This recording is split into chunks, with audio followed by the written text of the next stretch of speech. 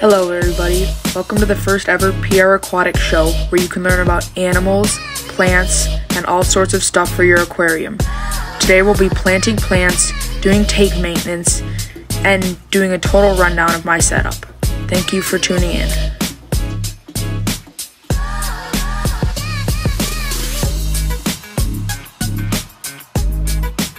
So right here we're just doing an easy tank top off with some RO water. This is a great way to keep your aquarium flowing and in the right system.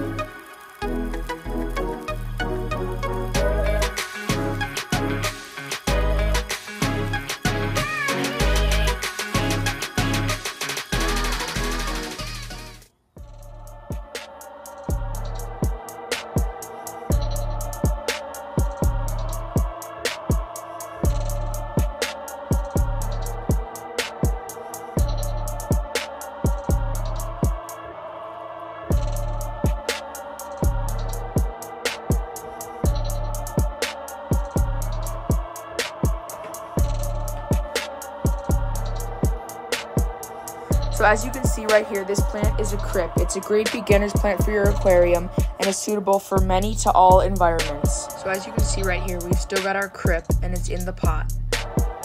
First, you're going to take it out of the pot and then remove the inner fillings to reveal the roots. You're going to break off the roots just to reveal the plant. When you've got the plant, it's ready to plant. I would recommend using a tweezers or anything you have around your house and stick it deep into the dirt so that it stays. After a week or so, the roots should establish themselves and you should have a fully growing plant. Enjoy the footage of me planting this.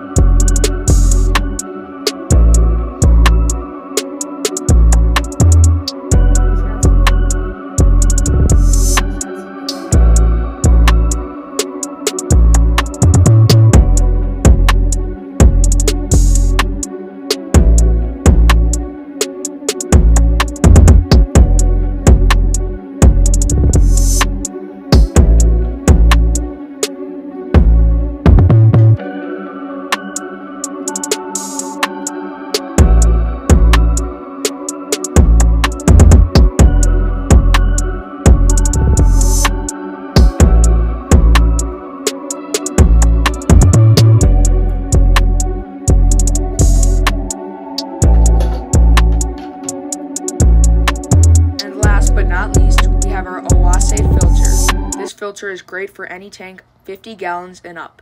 It flows water great at 300 gallons per hour and is a great option for your tank. It is affordable while also being very nice and having awesome qualities. Don't forget to like and subscribe. See you next time.